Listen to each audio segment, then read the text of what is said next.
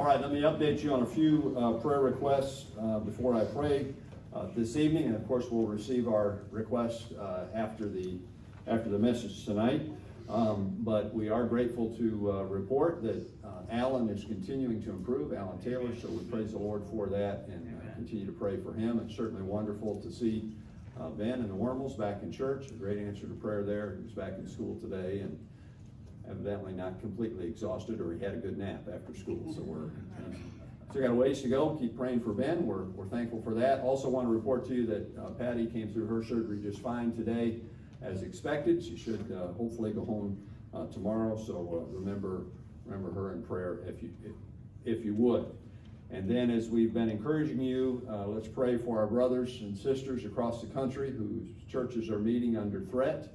I was made aware today that obviously California is kind of on in our view right now because they're before us, but there's really about 4 or 5 states that are wrestling with these similar situations. So I want to pray for our brothers and sisters who are meeting with fines. I saw that the one church there in California is being fined $50,000 a week, which is crazy to us. We understand that, and yet they're still meeting. They're, by God's grace and God's supply, they're going to continue to meet. Sometimes we have to sacrifice for things we didn't expect we'd have to, don't we? I think that God will reward them for their faithfulness, and I trust that they'll get it back plus, but nonetheless, there's no guarantee of that. So let's remember to hold our brothers and sisters up in prayer, and let's not take lightly the blessing and the privileges that we have. We thank God for them. I read an article today. Someone listed about 7 different things of threats against churches, and he said, you might think this is from a dictator or a foreign closed country. No, he listed later every one of the things he had gone through: threat of bulldozing your property, and people losing their jobs because they went to church because of a threat. All of it has happened in states here in the United States in the last few months, and so we need to hold one another up in prayer, and obviously we want to continue to do our part to be healthy. But let's remember to be faithful to the Lord through this, and pray that God would strengthen our brethren across the country. All right, let's go to the Lord in prayer. Father, thank you again for the privilege it's ours to gather tonight. We thank you for this freedom. We thank you, Lord, for the faithfulness of these who have gathered tonight in our assembly together here in your house. And Lord, for those that are joining us online, we pray that your word would do its work in each of our hearts and lives. We pray that each of us would be encouraged in the faith. As we see some of these negative reports and have to share them, these requests, Lord, we're thankful that we can share these requests and hold them up to you, that you are the faithful one.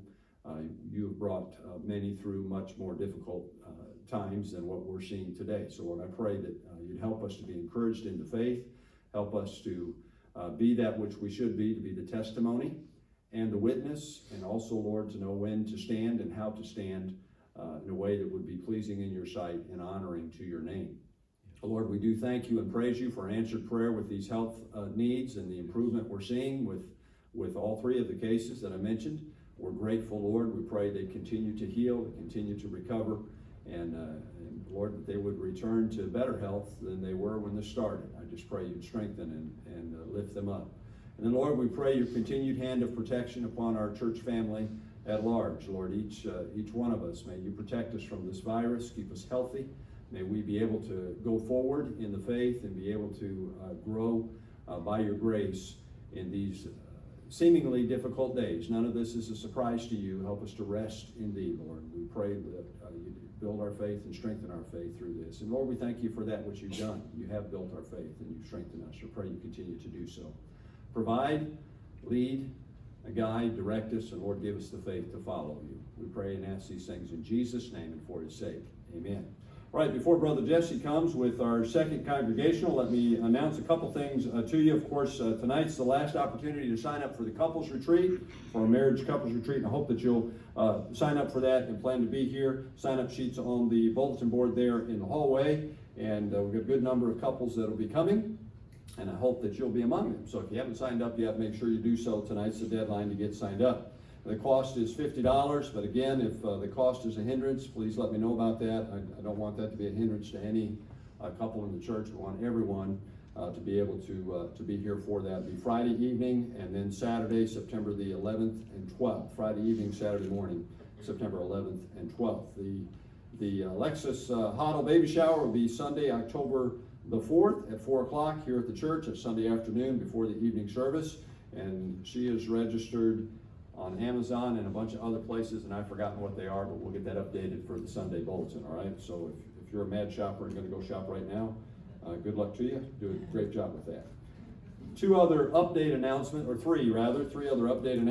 about our practices here as we go forward in taking steps back to whatever the new normal will be post-COVID. I do believe we will get to a time where it is post-COVID, and we'll look back on this. Brother Downs told our school kids the first week of school, he said, look, you're going to be able to tell your grandkids, look, when I was in school, we had to wear a mask in class every day.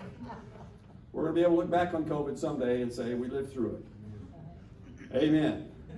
We can start tomorrow. Be fine with me. All right. And all of us, no doubt. But anyhow, the bus ministry, we plan to restart our bus ministry the Sunday after Labor Day. So that's just about 10 days away now. Be in prayer about that if you would. And then also, as more of our church family continue to return, I want to encourage you.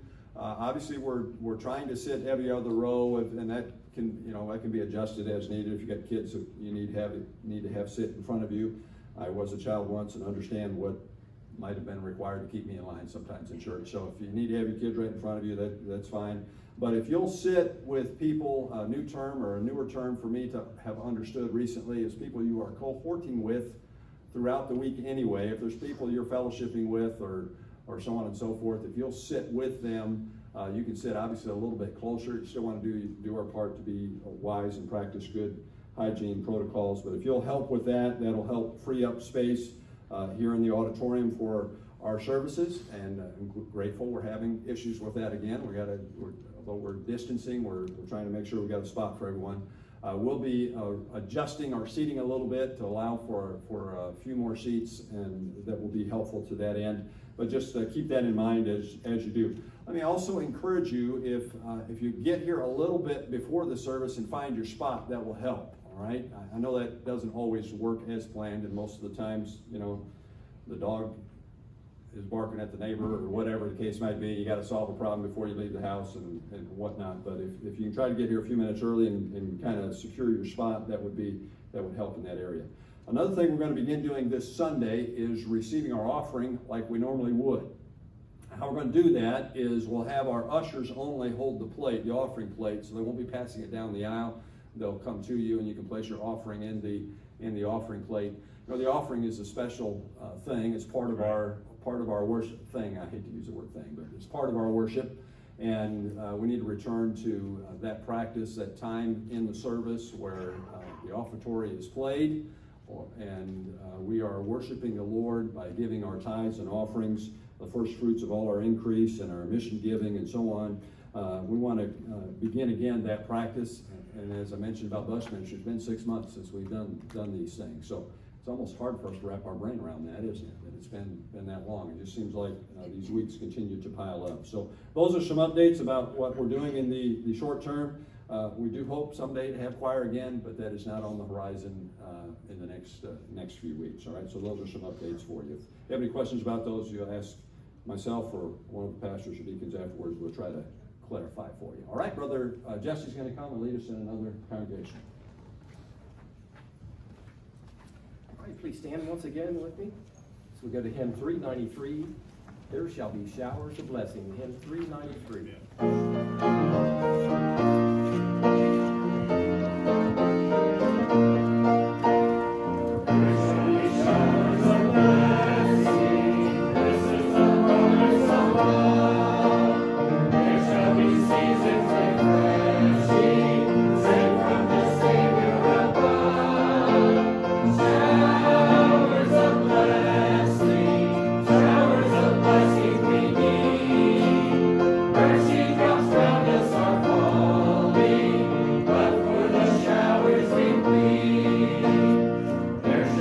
Showers of blessing.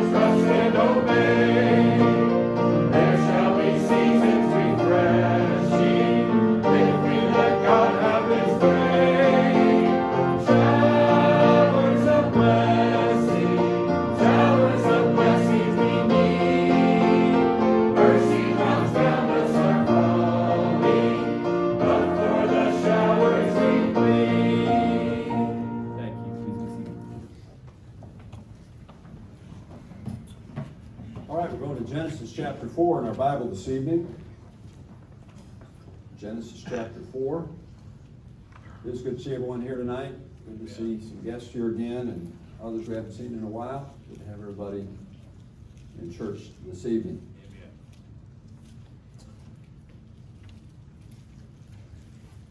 In chapter 3, we look at the failure, the disobedience of Adam and Eve. And we also looked at the fact that there's forgiveness with God. And aren't you thankful that there is? Amen. There is forgiveness with the Lord because of the finished work of Christ at Calvary. We get to chapter 4. We have before us another first. Obviously, these first 10 or so chapters of Genesis lay out before us many of the first. And in this chapter, we have what I've entitled false religion. False religion. So if you'd stand with me, I want to read just the first 3 verses by way of introduction here. Genesis chapter 4, and notice with me verse 1. And Adam knew his wife, and she conceived and bare Cain, and said, I have gotten a man from the Lord. And she again bare his brother Abel, and Abel was a keeper of the sheep, but Cain was a tiller of the ground. And in process of time, it came to pass that Cain brought of the fruit of the ground an offering unto the Lord. Father, I pray you'd help us as we look into your word tonight. Lord, it's easy for us to identify radical false religion, but perhaps not so easy to see our wrongs in areas that you desire for us to change our mind and then change our practice by placing ourselves under your authority, the authority of your word. So I pray you'd speak to each of our hearts this evening. I pray you'll guide and direct me, Lord, as I preach, and I pray your hand of blessing upon the service. We plead the blood of Christ upon the service. Lord, may the truth reign supreme in each heart and life here tonight. I pray, Lord, for those souls among us that have never repented of their sin and received Christ, that they would be saved. For those of us who do know you, may we find truth tonight that would help us, that we would receive the truth and grow from it. I pray and ask these things in Jesus' worthy name. Amen. Thank you for standing. You can be seated. If you're wrong, do you want to know? Amen. If you're wrong, do you want to know? Now, I would say all of us would give a hearty amen until the rubber meets the road, so to speak. Till the confrontation comes, we go, wait a minute. Well, I may have been wrong, but it's because, and we would have a good excuse. Oh, wait a minute, I think it's a good reason, right? However that works, right? We have a good excuse when we're wrong. We have a good reason when we are right. But if you're wrong, do you want to know? If you were wrong, would you want someone to tell you the truth? Yeah. Even if the truth hurt. Amen. Now, I think that's where we find Cain here. And I think differently than a lot of people. I readily admit that. But I want to take this common account, and I want us to look at this from a little bit different angle than perhaps we normally would. Now, the staples of the fundamental truths of this passage I'll certainly bring out in the message. But I want us to think about this. One would think to this question, if you were wrong, do you want to know? Would you want to know? If you were believing something that wasn't true, would you want to know the truth? One would certainly think the overwhelming answer would be yes, absolutely. But I think, as much as I would agree that most people would say yes, history, world history, American history, and personal experience tell us otherwise. For example, the world at large did not want to be told that it was wrong about the evils being committed during the time of Adolf Hitler's genocide.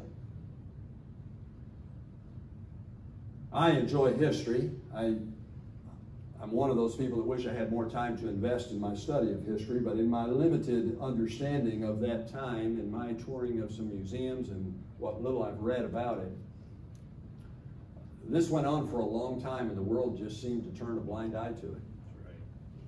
The world didn't want to know that truth. Now today we look back on it and we say, well, we handled it, everything is great, we took care of Adolf Hitler.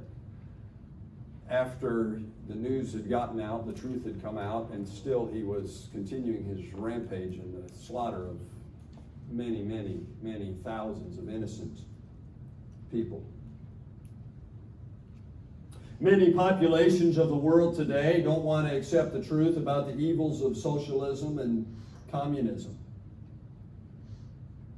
which is mind-boggling to those of us who have some understanding of what socialism and communism brings with it, and what some of us understand and appreciate about the freedoms and liberties we enjoy as freedom-loving people, as Americans and other nations around the world enjoy some of these freedoms.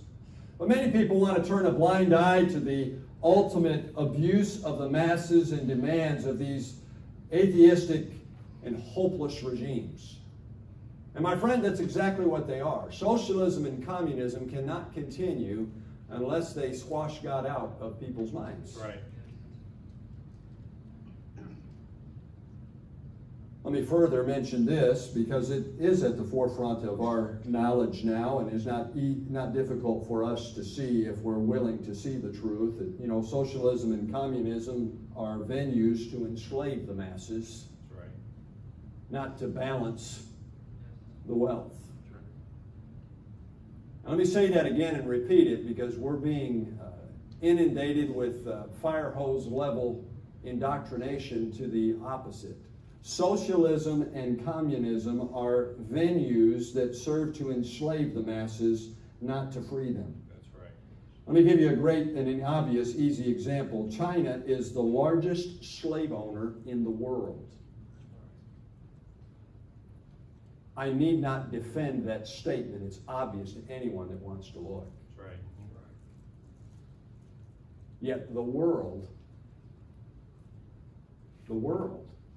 is allowing it to go on so we can keep purchasing cheap products. In large part, there are other reasons, and I am not here to tell you you should boycott any product made in China. I, like you, if I went through my house, would probably be shocked at the number of things.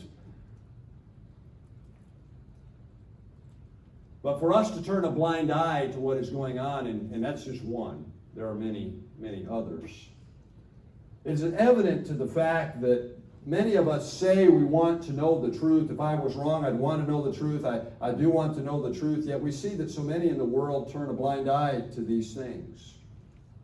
The focus of this text tonight is this. What about your faith? If your faith was misplaced, would you want to know it? If you were wrong about what you believed, would you want to know? Would you want someone to tell you the truth? Would you want someone to care enough to plead with God for His power and Holy Spirit enlightenment and illumination in your soul that you would understand the truth and believe? I think the overwhelming response for every child of God, for every recipient of the gospel of Jesus Christ, has to be a resounding absolutely. If I were on the other side of the gospel, I would want someone to care. That's right. I'd want someone to share Amen. that truth.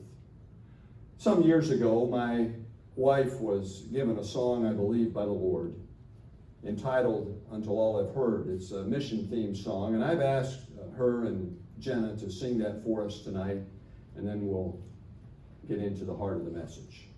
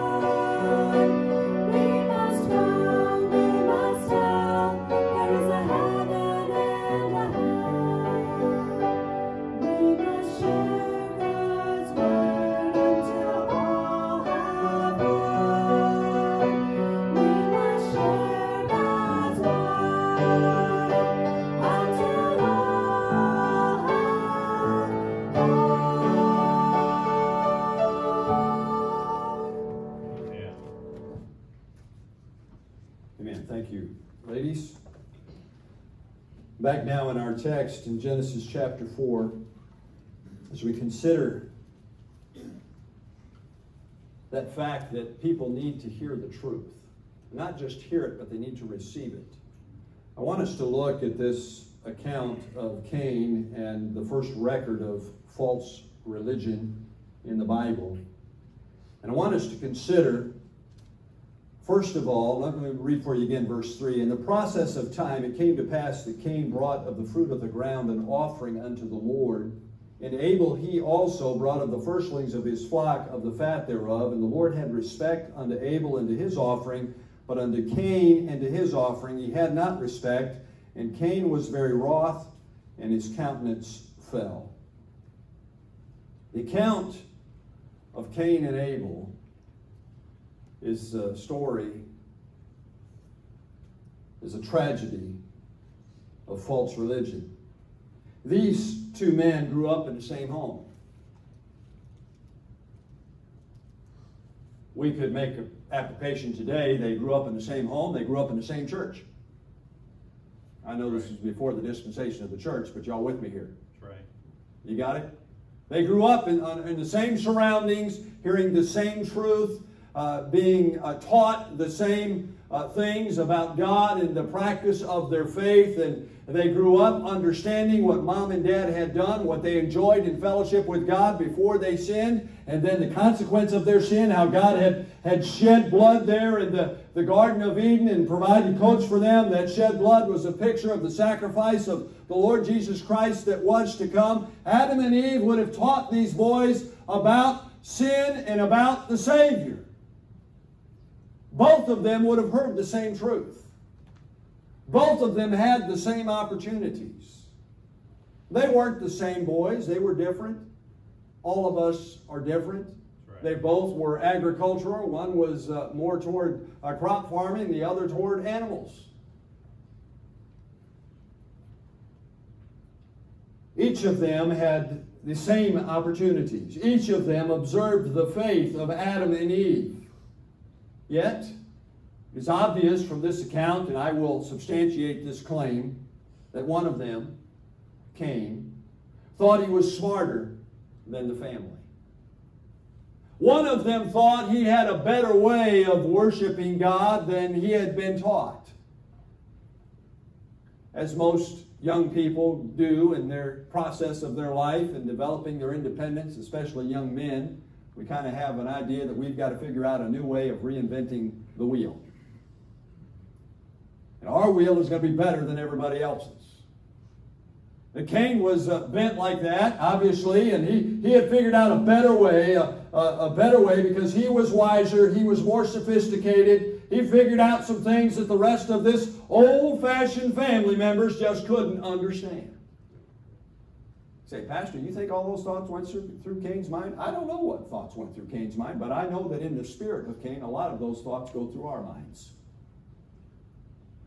We think that we know a better way.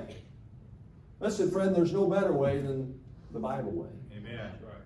There's no better way of redemption. The only way of redemption is through faith in the Lord Jesus Christ. And there's no better way of practicing our faith and growing by grace in the gospel of Jesus Christ than what the Word of God tells us and the Spirit of God leads us. Amen. And by the way, He never leads us in opposition to His book. That's right.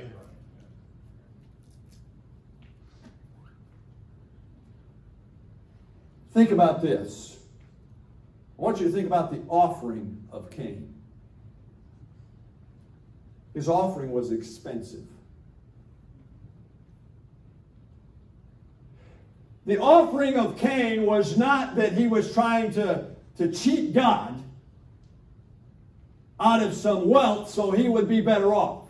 Now, there are a lot of believers, so-called believers, who try to cheat God. You talk about a nonsensical practice. That's right.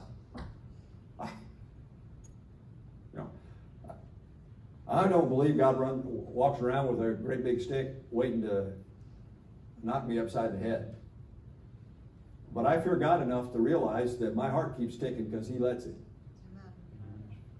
That's right. I respect God. The people who think they're going to pull one over on God. One has to wonder if you really are a child of God. You think you're going to cheat God. Will a man rob God? rhetorical question that God asks. We can't do it. We need to honor the Lord. But I want us to understand that Cain's offering was not some kind of a cheapskate option. Most scholars think, and I tend to agree, that his offering was probably, listen to this, much more valuable in monetary value. I mean, they didn't trade, it wasn't dollars then or whatever it wasn't shekels they were trading at this time, but his offering was probably of much more price. It cost him much more than Abel's lamb. You see, it's not about the price we pay. It's about obedience to the Lord Jesus Christ. Amen. Obedience to God. False religion, friend, is costly. Think about the price now of false religion. Think about many of the isms that are out there. You think about Catholicism and Islamism and polytheism and Hinduism and humanism and all of the other beliefs and false religions that are out there. And I preached a series of messages on the isms some time ago. The price now that is paid for those who believe in false religion is a great price. They're missing the mark. They're wasting their years. That's right. Believing lies. Would you agree with me that Cain wasted his life? All of us would agree with that. Yes, just nod your head up and down. You don't have to scream it. Amen, like they do down south. But, are you with me? Cain wasted his life. False religion will cost you now.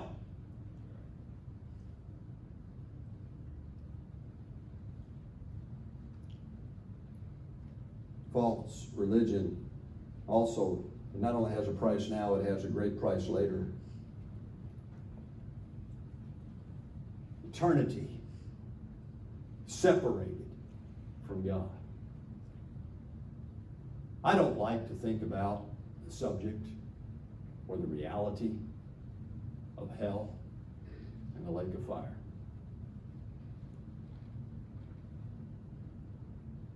False religion will cost you for eternity. That's right. That's why the burden to get the gospel to those that have never heard. Imagine you've never heard the gospel. I think there are a lot of people that occupy church chairs and pews, good churches like this one, that need to take a step back and make sure they have heard the gospel. That's right.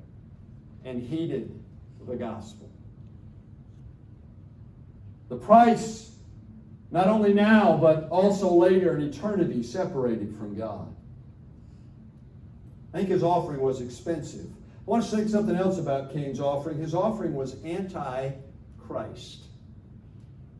It was against the sacrifice that Christ would make at Calvary.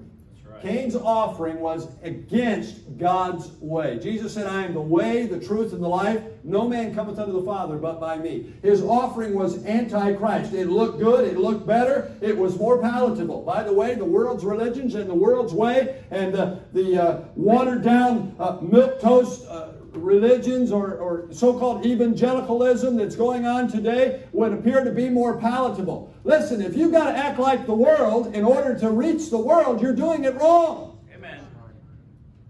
I'm not saying we need to be obnoxious and rude and difficult, but the truth is going to offend.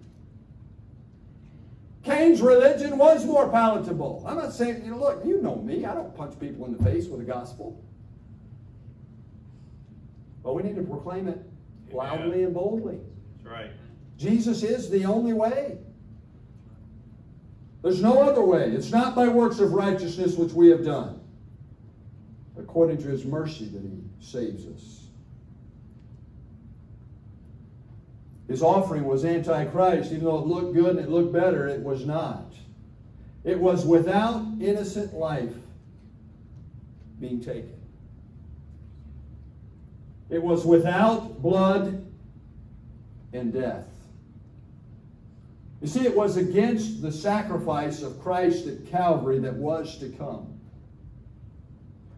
The sacrifice of Christ at Calvary would be the taking of innocent life. That's right. The sacrifice at Calvary would be with the shedding of innocent blood. That's right. The sacrifice at Calvary would require death. So Cain's offering, his false religion, was anti-Christ. It was against the sacrifice that Christ would make. You see, the Old Testament saints were saved by faith in the gospel of Jesus Christ. His death and His burial and His resurrection that would take place someday. That's right. You and I are saved today and looking back at the death, burial, and resurrection of Christ that has taken place. The Old Testament saints were saved by faith, by the grace of God. Amen. You and I are saved today. If you're saved, it's by faith, because of the grace of God. Amen. Jesus said, or in verse, pardon me, let me back up and make this statement. Old Testament saints were saved by faith in the gospel that would be completed in the future, and we are saved today by faith in the gospel that is complete. Jesus Christ's last words, he said in John 19:30, when Jesus therefore had received the vinegar, he said, "It is finished." And he bowed his head and gave up the ghost. He had completed the sacrifice. All those Old Testament saints of old were looking forward to him completing that task. We today look back and are grateful that he completed his task. Right. His hour had come and he had finished his task. Sin, false religion, kills. James 1 and verse 15, then when lust hath conceived, it bringeth forth sin, and sin, when it is finished, bringeth forth death. Cain's offering was not only expensive, it was also anti-Christ. I want you to think about something else. His offering was in the spirit of antichrist. What does that mean? Cain's spirit was one of self-will and self-righteousness, and I know more than anybody else. I'm smarter than you are. I would suppose, and this is just supposition on my part, I readily admit that, but I'll bet Cain could win any argument he started.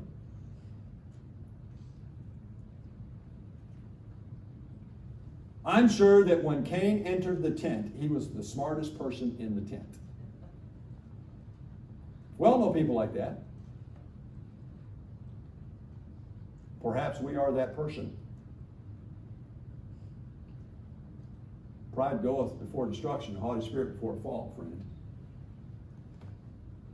Cain was a man of pride. That's right. In the spirit of Antichrist. 1 John 4 and verse 3, and every spirit that confesseth not that Jesus is come in the flesh is not of God, and this is that spirit of Antichrist whereof ye have heard that it should come. And even now already is it in the world. The offering of Cain. You know, you read these next two verses, and we're reminded of the grace, the mercy, the long-suffering, the compassion, and the love of God. Notice with me again, verse 6.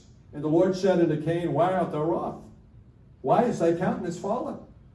If thou doest well, shalt thou not be accepted?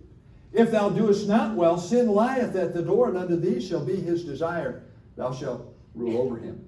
The offer to Cain. The battle between good and evil certainly has not ceased, and we looked at that a couple messages ago in Genesis chapter 3. It hasn't ceased since the moment Adam and Eve chose to disobey the word of God. They sinned, and the longest battle known to man has been going on since. It's the costliest war that's ever been waged.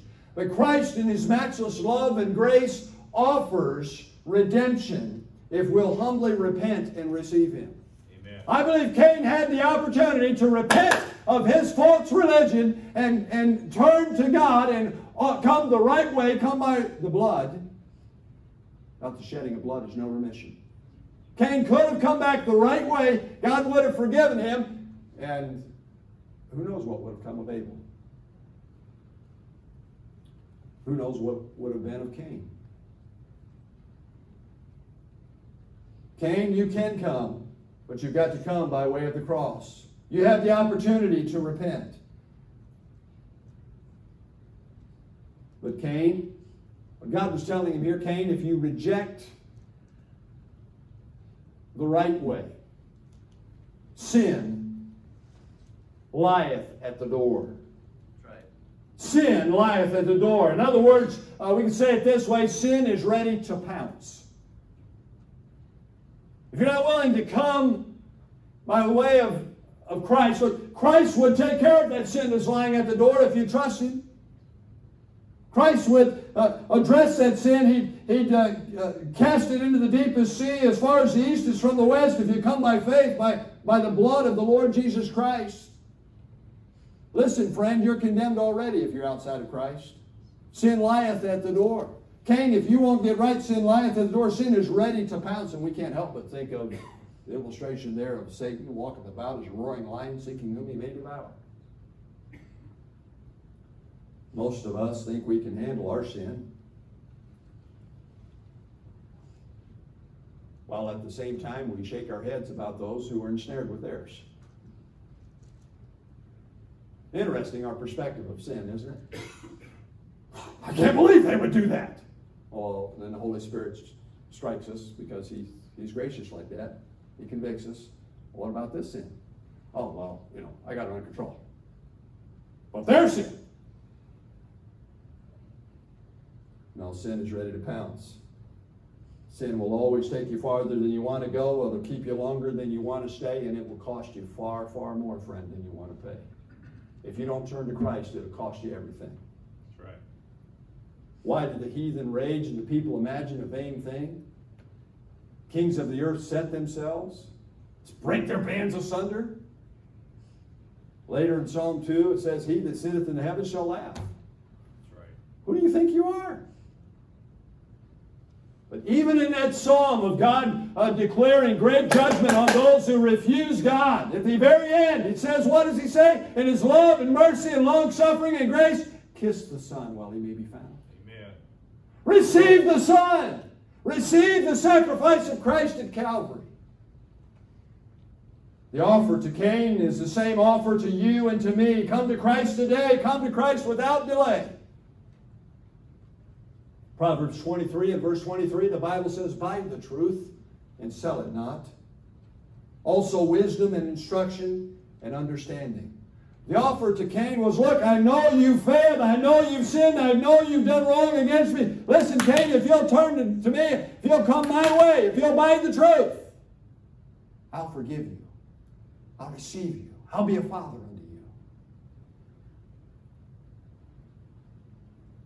Most Christians who've received the gospel, been saved for a while, say, yeah, that's absolutely right. I don't understand how Cain could possibly be that way. Yet God, by His grace and mercy, keeps circling back around to that compartment in our heart, in our life, that sin, that besetting sin, that area we're unwilling to surrender. God keeps circling back. Hey, I'll forgive you if you repent of that. That's right. God is so gracious and kind Amen. and loving. Amen. People who declare God as grumpy, vengeful, irate, supreme being, don't understand the God I know. God's been mighty good to me. God's been good. The offer to Cain, repent, and I'll forgive you. But I want us to see thirdly tonight the offense of Cain. Notice with me verse 8. And Cain talked with Abel his brother, and it came to pass when they were in the field that Cain rose up against Abel his brother and slew him. We'll never know what that conversation included. But I want us to think about a couple things here. I would suppose that this was one of those debates that Cain could not win because the Spirit of God wouldn't let him win it. Because his brother stood in truth and faith. I would suppose that Cain was trying to convince Abel, come my way. I would also suppose that Abel said, hey, I'd be willing to give you a lamb for your sacrifice, Cain. I love you. You're my brother. I'll give you a lamb so you can take it for your sacrifice. Wasn't good enough for Cain. We see here the offense of Cain, and I want us to see a couple thoughts here. Sin is never satisfied alone. Sin is never satisfied alone. It is a false claim. This claim is a false claim. I'll believe what I want to believe, and you can believe what you want to believe, and we'll just leave each other alone. Please tell me when and where that has ever happened.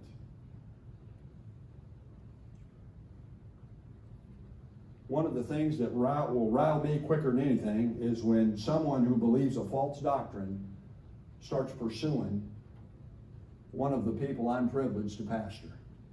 That's right. I get riled up in a hurry. Amen. Stay away from my sheep. I know you belong to the Lord, but you understand what I'm saying. I get frustrated in a hurry.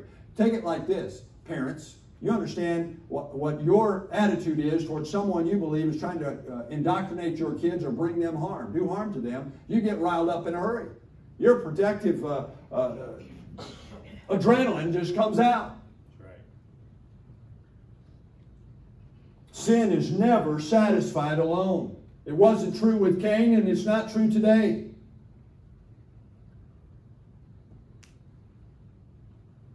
Cain could not leave Abel to his faith. Cain could not leave Abel to continue practicing his faith. Abel, you can't keep practicing your faith your way. We've got to do it my way. No, he had to eliminate Abel's conscience-burning testimony in Cain's presence. Cain couldn't let it go. He couldn't let it go. He had to eliminate the fact that Abel was worshiping the Lord the right way. He couldn't understand Abel, and therefore he had to eliminate Abel. He had to really, this is probably where we get the saying, slay the messenger. One of many instances of that in the Bible. Sin is never satisfied alone. Isn't that interesting? People get involved in sin, they want to share it with everybody else. Man, that's gross, that's disgusting. Stay away from me. I don't want to hear that. You know, the filth talk would stop if people would stand up to it. That's right. I readily admit I have an advantage over most people. People come in talking foul mouth like sailors. By the way, foul mouth talk is still sailor talk. My pardon and apologies to all you Navy folk, but you understand, even the Navy folk understand exactly what I'm talking about. If they're honest. I have an advantage. We get going to conversation, and someone starts yapping filthy, wicked stuff. I say, you know, I'm the pastor at Bethel Baptist Church. Oh, great. It's amazing how the conversation gets cleaned up. I have an advantage. I do. I readily admit that. And before that, I was able to say, hey, I'm a pastor's kid. Oh, whoa. Back off. I mean, you know, young years, he's not heard this stuff. That's all right. Take for what you get. Listen, find a good excuse to stand up for the truth. Is there anything wrong with saying, hey, you know what? I know I'm not perfect, but I'm a Christian, and that language really offends me. Would you mind if you didn't use that language around me? Would that be all right? And you know what? If they cuss you out, then be on your way. Well, Pastor, I might lose the big negotiated business deal. I might get in trouble. Let it go. That's right. I think God's going to reward those churches in California that are standing for the truth and assembling as God's people. I think God can take care of your business deals. Amen. To stand for truth. Again, we need to do so humbly. We need to do so respectfully. Look at the life of Daniel, Shadrach, Meshach, and Abednego, for examples. You even look at the lives of the apostles in the New Testament. If you read the New Testament, you see what they said. We ought to obey God rather than man. Look, they were submitted to the government until the government said you can't worship Jesus, you can't preach Jesus. I'm sorry, we have a higher authority. You can stand for truth. You can stand for right. Again, you don't have to be obnoxious about it. Right. I'll tell you something else. If you're going to act like them 4 days out of the week, don't expect them to comply with your goody two-shoes godliness 1 day of the week. That's right. If you're going to be in on their dirty jokes 4 out of the 5 days at lunch, then don't expect that they're going to respect you on that 1 day when you decide no. If you're going to make a decision to stand for Christ, make the decision and stand. Amen. And you'll be tried, you'll be tested. God's faithful. Trust Him. Amen. Sin is never satisfied alone. By the way, the Lord just put this in my mind too. Some of you Christian school kids need to take a stand in your Christian school. You get away from the staff and you get off in a corner and you pull out your device, or you get in the bathroom, or you get off on the telephone or on your messaging devices. And you start talking about stuff that is off color and dirty and wicked. It's just as sinful as the water cooler talk at your mom or dad's office place. That's right. I would say to you, it's worse. Bringing that filth into a place that is designed to protect you from the evils of this world, from sin. Sin is not satisfied alone. Stay away from it. Sin is, in this offense of Cain, we see not only that sin is not satisfied alone, but sin is a deceitful destroyer. A deceitful destroyer. How did Cain and Abel end up in this place where Cain murdered him? Cain was angry. He was mad at God, and he took it out on Abel. I don't know under what pretense he got Abel to meet with him in this location. Let's go have a little chat. Let's get together and talk about this. Listen, there's nothing to talk about when you're stating truth. Discussion is over. We state the truth and stand for the truth. This debate mentality going on today. Look, it's okay in the political arena. That's part of politics. It doesn't belong. We're not debating the truths of God's Word.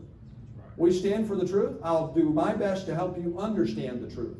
I'm not here to argue with you about the truth that God has revealed in His Word. Amen. It's the truth. It is where we stand. We stand upon this book. Amen. Stand on His promises. His promises are sure. We need to stand again for the truth of God's Word. He said, let's get together and talk. That wasn't his desire at all. He no doubt lied to Abel. Notice what the Bible says here. Keep reading. Look at verse 8. And Cain talked with Abel his brother, and it came to pass when they were in the field that Cain rose up against Abel his brother and slew him. Verse 9. And the Lord said unto Cain, where is Abel thy brother? And he said, I know not. You talk about an arrogant, pompous, prideful man. He lied to God. He lied to God. He tried to lie to God Almighty, the omnipotent one, the all-powerful one. He tried to lie to God. He had lied to Abel. He tried to lie to God. Sin is a deceitful destroyer. He slew his own brother. He took his own brother's life. He murdered his brother. The denier, and by the way, we know the rest of the story, but I've got to share this because this is where most people live that deny the truth of the Word of God. Verse 10, he said, what hast thou done? The voice of thy brother's blood crieth unto me from the ground. By the way, the shedding of innocent blood does not go unnoticed by God. That's right. Abortion is murder. Amen. You can be forgiven if you've had an abortion. I'm thankful for the grace and mercy of God. But we need not continue to allow it to go on in our country and expect that God's going to turn a blind eye to it. That's right. Amen. Preach it. Verse 11, and now art thou cursed from the earth, which hath opened her mouth to receive thy brother's blood from thy hand. When thou tillest the ground, it shall not henceforth yield unto thee her strength. A fugitive and a vagabond shalt thou be in the earth. And Cain said unto the Lord, now he just lied to him a few minutes ago. My punishment, listen, I'm going to read this with emphasis. I think probably the way Cain read it. Maybe he said it in anger. My punishment is greater than I can bear. Can you imagine the audacity of this man? Lord, you're being too hard on me. Now, if you or I were God, what would we have said? You just murdered your brother! God didn't say that. Cain knew it. God knew it. Abel was with the Lord. That's right. I just had this thought. You know, Abel was the first one to get to heaven. Isn't that a blessing? He's been there longer than any other So, God's good. What's the worst that could happen to you for standing for truth? Get to go see Jesus. Amen. The denier of Christ, the rejecter of the gospel of Jesus Christ, believes that he or she is right and is in charge of their life. They fail to see that they are but a tool in the hands of the wicked one. Satan is a deceitful, he is a liar, he is a murderer. 1 John 3 and verse 12, the Bible says, not as Cain, who was of that wicked one, and slew his brother, and wherefore slew he him? Because his own works were evil, and his brother's righteous. Cain was angry. Cain knew that his works were evil, and that Abel's were righteous, and he just couldn't stand it.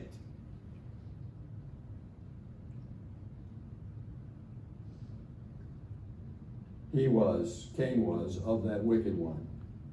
The Bible says in John 8:44, you have your father the devil, and the lust of your father you will do. He was a murderer from the beginning, and abode not in the truth, because there is no truth in him. When he speaketh a lie, he speaketh of his own, for he is a liar, and the father of it. Deception, anger are tools in Satan's arsenal. Don't fall prey to his sinful tools. You know, the Bible says in Proverbs 1 and verse 5 that a wise man will hear and will increase learning. A wise man will hear and will increase learning, and a man of understanding shall attain unto wise counsels. If you were wrong, if you are wrong, do you want to know? A wise man will hear and will increase learning.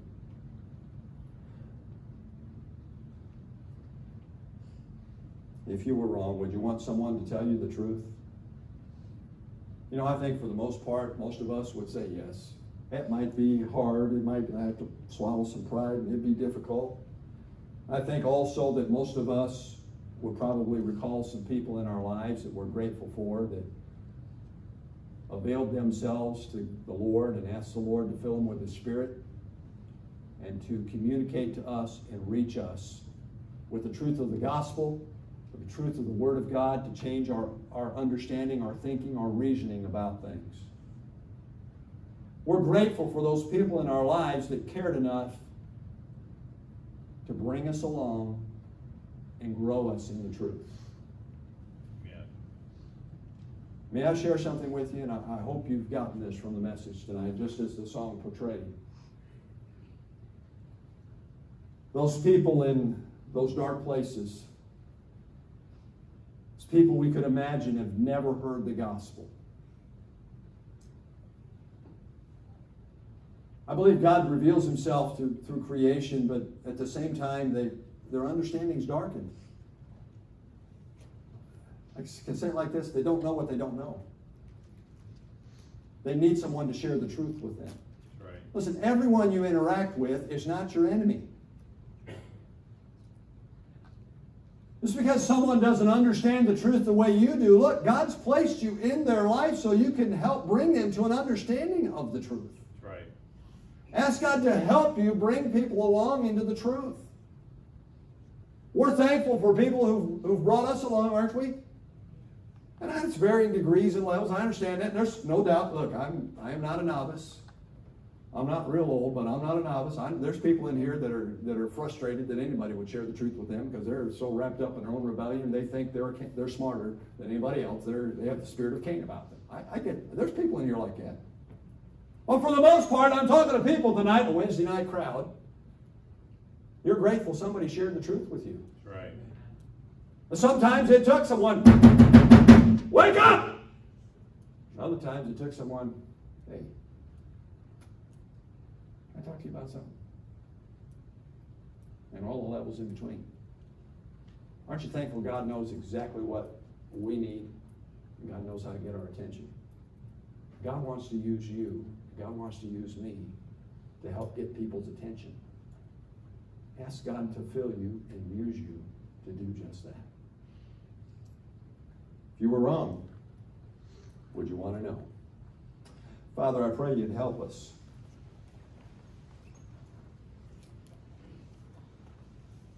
Help us, Lord, to allow your word, and you, God the Holy Spirit, to search our hearts,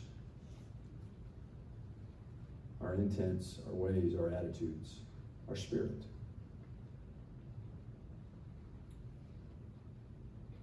Lord, if you'd identify wicked ways in us, you reveal that truth to us, I pray we yield to you tonight. Lord, if there are any among us tonight that have never repented of their sin, personally received Christ as their Savior, Lord, I pray they'd come and be saved tonight. It's a burdensome thing for me to consider that people sit under the sound of preaching of your word week in and week out that have never personally turned from their sin to receive Christ. Lord, if there are those among us tonight in such a case, I pray they'd come and be saved. Holy Spirit, by your grace and mercy, convict and convince of sin, righteousness, and judgment, and give faith to be saved, to believe the gospel tonight. To those of us who are saved, Lord, help us to be instruments in thy hands, used of you to share the truth with others. People need the truth. Give us wisdom in how to share it with others. I pray and ask these things in Jesus' name and for his sake. Amen. Let's stand together. Andrea is going to play.